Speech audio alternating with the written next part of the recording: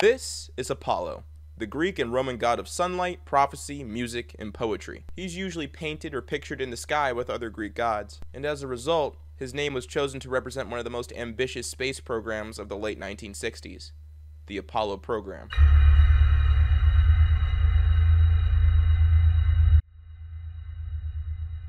The Apollo program, also known as Project Apollo, was established by the National Aeronautics and Space Administration. It had the expressed goal to put the first humans on the moon. The Apollo program had 17 total flights. Apollo 11 was the first flight that was successful at putting humans on the moon, and Apollo 1 and Apollo 13 were the only two flights that resulted in failure. And unfortunately, Apollo 1 is the only flight that had human casualties.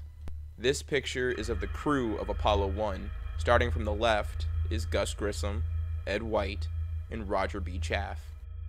Virgil Ivan Gus Grissom was born April 3rd of 1926. He was a United States Air Force pilot and a World War II and Korean War veteran. Gus Grissom would go on to join NASA in 1959 when he received an official teletype message instructing him to report to an address in Washington, D.C. He was ordered to join the Mercury 7 and become one of the first Americans in outer space. After that flight, he was then transferred to the Apollo program, and he was assigned the role of commander. Edward Higgins White II was born November 14th, 1930. He was an aeronautical engineer for the United States Air Force and a test pilot. After graduating from West Point in 1952 with a Bachelor of Science, Edward was transferred to the Bitburg Air Base in West Germany, where he flew the F-86 Sabre and F-100 Super Sabre. His talent for flying didn't go unnoticed, and NASA reached out to him and selected him to be one of the second group of astronauts, so-called the Next Nine, who were chosen to take part of the Gemini and Apollo missions. On June 3rd, 1965, Edward became the first American to walk in space. After that, he was quickly assigned as senior pilot of Apollo 1. Robert B. Chaff was born February 15th, 1935. He was a naval officer, aviator, and aeronautical engineer. He began his pilot training at the Naval Air Station in Pensacola, Florida. He flew a T-34, T-28, and A-3D. Like Edward, his talent for flying was recognized by NASA, and he was chosen out of a group of 13 other pilots like him to become the third member of the flight crew of Apollo 1. Apollo 1 never officially left the Earth's atmosphere. The Apollo 1 capsule wasn't ready yet, it was still being tested. This is because the Apollo Command and Service Module was much bigger and far more complex than any previously implemented spacecraft design that NASA had come up with. At 1 p.m. on Friday, January 27th of 1967, astronauts Ed White, Gus Grissom, and Roger Chaff entered the spacecraft. The plan that day was to perform a plugs-out test. This test was meant to determine whether or not the spacecraft was able to function without additional external power. If the spacecraft were to fail this test, all life support technology within the spacecraft would fail as well. The test was considered non-hazardous because neither the launch vehicle nor the spacecraft was loaded with fuel or cryogenics or any pyrotechnic systems. And at 1 p.m. EST, they began the test. After the Apollo 1 flight crew sat inside the capsule, the door shut and the capsule pressurized. After sealing the door, Gus Grissom immediately noticed a strange odor in the air circulating through his suit, which he compared to sour buttermilk. After reporting this odor, the simulated countdown was paused. Air samples were taken immediately, and nothing was found. 3 minutes after the test, the countdown was resumed. The hatch installation was started, and the hatch consisted of 3 parts: a removable inner hatch, which stayed inside of the cabin, a hinged outer hatch, which was the part of the spacecraft's heat shield, and an outer hatch cover. This is important to note because during the accident, it was relatively difficult to open the door and attempt to rescue the astronauts inside. When the doors finally sealed, oxygen pressurized the inside of the capsule. The max pressure inside of the capsule was at 16 pounds per square inch, 2 pounds more than normal atmospheric pressure. And keep in mind that the cabin wasn't being pressurized with an oxygen-nitrogen mix. It was pure oxygen. While the capsule was sealed, the astronauts inside were performing various different tests to make sure that every single function within inside the capsule was running, especially because there was no external power. During this time, communication between the astronauts and the operations building were scarce, but all internal conversations of the astronauts were captured very clear.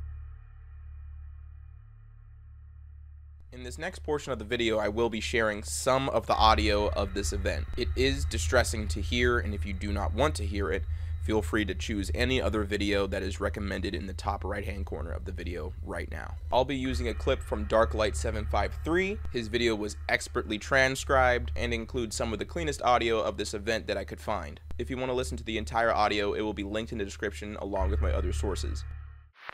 Hey, how are we gonna get to the moon if we can't talk between three buildings?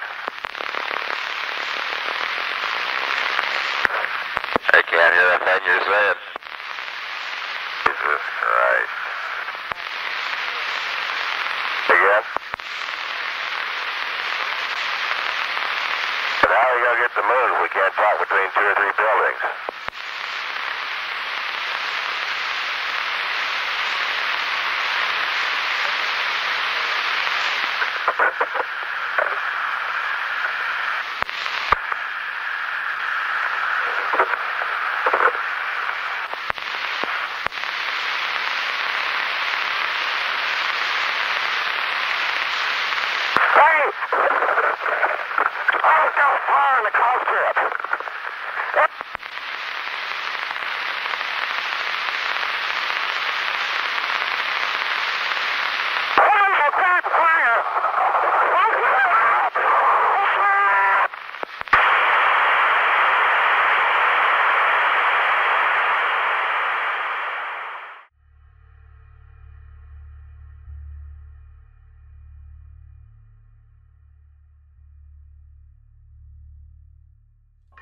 Before the fire, the crew members were using time to run through their checklist. This is the moment when Gus Grissom acknowledges that AC Bus 2 caught fire, and that's when he begins to shout. Gus Grissom begins to describe where the fire is and how big it is, and his other flight crew members begin to shout that they want to get out. The mic cuts out in 5 seconds, but the fire only lasted for 5. It took an additional 90 minutes to open the hatch and recover the bodies of the Apollo 1 flight crew. After the spark from AC Bus 2, flames and gases then rushed outside of the command module. The fire and superheated gases exited through open access panels. The intense heat and dense smoke prevented anyone from attempting to rescue the crew members. And during the confusion, there were fears that the command module had exploded, or soon would, and that the fire might ignite the solid fuel rocket in the launch escape tower above the command module, which would have likely killed nearby ground personnel and possibly have destroyed the pad. During the fire, pressure was released by the cabin rupture. Air immediately rushed into the cabin and the flames grew even larger. At this point, most of the oxygen inside of the cabin was consumed, and now the flames were mostly consuming atmospheric oxygen.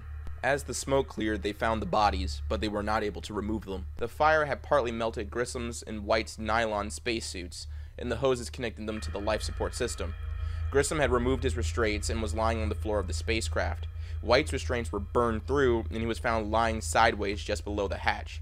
It was determined that he had tried to open the hatch per the emergency procedure, but was not able to do so against the internal pressure.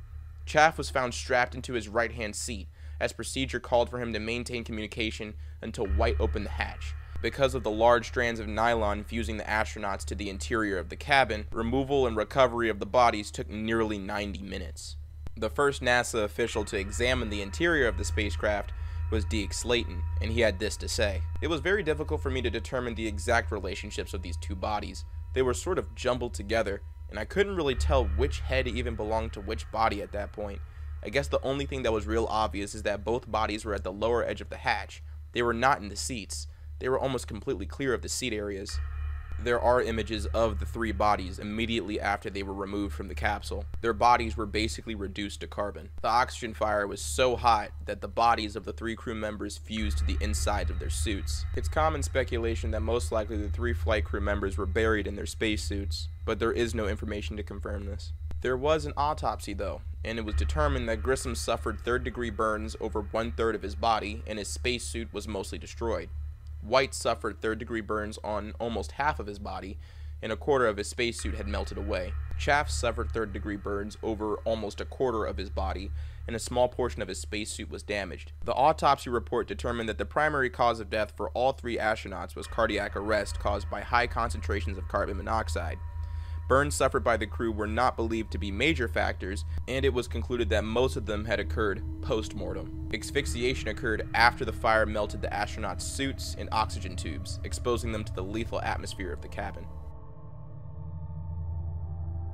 Quickly after the autopsy, a major investigation was done to see what happened. It was concluded that the most likely cause was a spark from a short circuit in a bundle of wires that ran just to the left of Grissom's seat. The large amount of flammable material in the cabin in the oxygen-rich environment allowed the fire to start and spread quickly. The ignition source was just a bundle of cables that was stripped of its Teflon insulation. That, coupled with a pure oxygen atmosphere, just led to destruction. Fortunately, a number of changes were instituted into the Apollo program over the next year and a half, including designing a new hatch which opened outward and could be operated quickly, removing much of the flammable material and replacing it with self-extinguishing components, and implementing a nitrogen-oxygen mixture at launch. A lot of historians and researchers point to this moment as being pinnacle for American space development. This tragedy was inevitable, and we had to learn from it. And ironically enough, the gruesome loss of life has led to the preservation of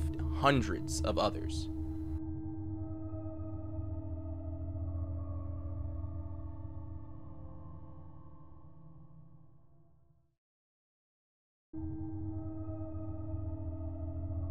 What's up, everybody? It's your boy Ailurus, aka Panda Daddy, and I hope you enjoyed today's video. And if you did, let me know in the comments down below, and leave a like if you liked the video. And if you're new to my channel, go ahead and subscribe, fam. What you doing watching videos and not subscribing? And if you're old, make sure to hit that bell so you get these notifications every time. This Morbid Reality special will be followed by another one coming out on Wednesday and a regular Morbid Reality episode coming out on Friday. If you have any stories that you want me to cover on Wednesday, let me know in the comments down below. And if you have any posts that you want me to cover on the Friday episode, also let me know in the comments down below. I wouldn't be able to make content like this without my Patreon supporters, so a big thank you to Ashleep, Queen Kajina, Tazluth, A Generic Fox Fur, Drago Scuffy, Soup, Viva LaRue, Witty Username, I Didn't Bot My Viewers True, Benny's Big Bean Burrito, Danny Wanny Has a Big Fanny, Spunky Funky Monkey Chucky Chunky, Tinky Winky Nobby Wobby, Upanute, D4C, My Name Tani, Kiri the Sloth, Lady Laughs a Lot, Mina the Swift, Esau, Destroyer, Muffy Lou Who, Noah, Vermont, John Robinson, Eva, Catherine Taylor, Hannah, and Will Billy. Thank you so much for your support. It is greatly appreciated. And if you want to help support the channel, there's 2 links in the description, one on my Patreon and one on my merch store. Both funds go directly into the channel so we can maintain what's happening here. And as always, stay zesty.